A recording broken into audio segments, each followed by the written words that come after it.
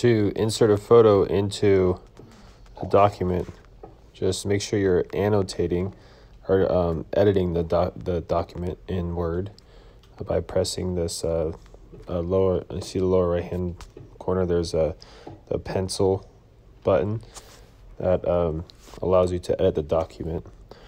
And once you're editing the document, you can see a plus sign at the top of the screen. You press that, and then what you can do is you can select image and then select photos or camera, depending on if you have the photos already taken on your phone.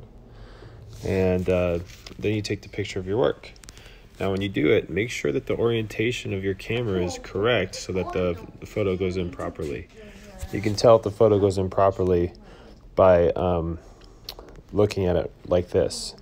If the orientation is correct, meaning it's not upside down or sideways, then you can say use photo, or you can retake it. Okay, so I'm going to go ahead and resize this here.